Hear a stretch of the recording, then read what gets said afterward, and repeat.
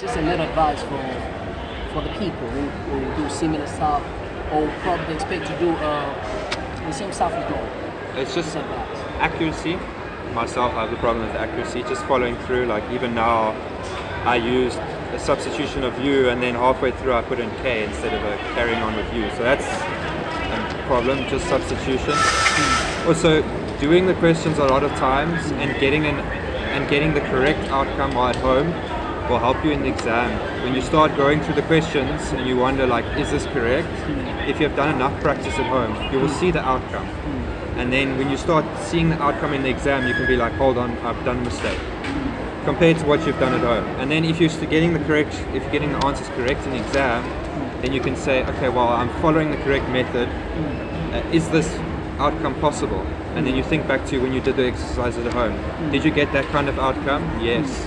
And then you know, okay, well, then I'm following the correct method. And that helps me a lot in all my other subjects. I like do strength of materials.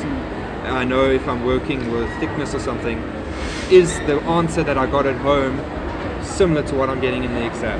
Obviously it's not going to be the exact same, but going through enough questions you can go like get an understanding, like you can look at an answer and see that's not right. But if you've done enough work you can see, okay, I can see that what I've done, that answer cannot be right. And that helps me a lot with this and all my other subjects. So guys, you had, so that's advice from Carl, but just one thing, sometimes I get mad for Carl. I mean, Carl, he knows everything. Any question give to him, he's gonna do.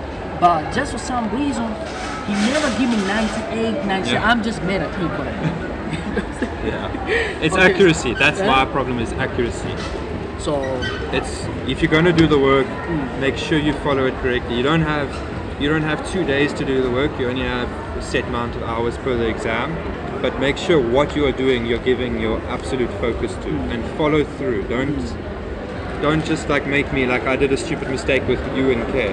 Don't mix that up, because the minute a lecturer sees that, it's north from there, because you don't know what you're doing. Okay, so since now you have identified your weakness, so how have you prepared for it? Because remember, you're gonna write very soon. You have like plus minus 24 hours to go. Yeah. So I want you to tell me how have you prepared for that?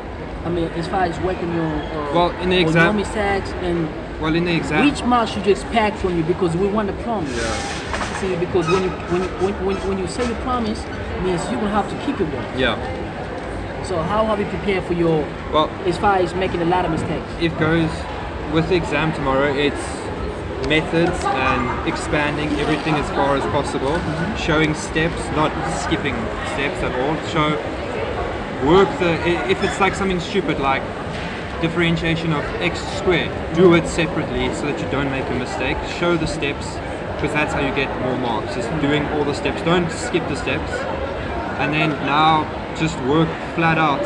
Even if you're tired, work flat out till tomorrow, and then tomorrow night after exam, well, then you can crash, then you've done it. It's a lot. So which marks should you expect from your life? You gotta keep your word. Look, you're always hoping to pass, but there's always like 70% for it, or an A for it even. You see what I'm talking about? Yeah. Right? I mean, this is why I'm married with Carl. He knows all this stuff, but just for some reason.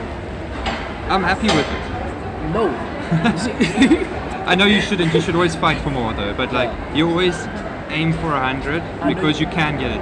It's maths. It's not like language where it's subject to how you wrote an essay. I mean, maths follows a formula. You can get 100%. So which mark should you expect from you for tomorrow? Always 100%. You should expect. So guys, man, probably next time Carl is gonna give us feedback on how much he got. Thanks so much. Thank you very much, Carl. We appreciate it. So people watching, we expect 100. He's not joking, man. I'm telling you. This time he's full prepared. So 100%.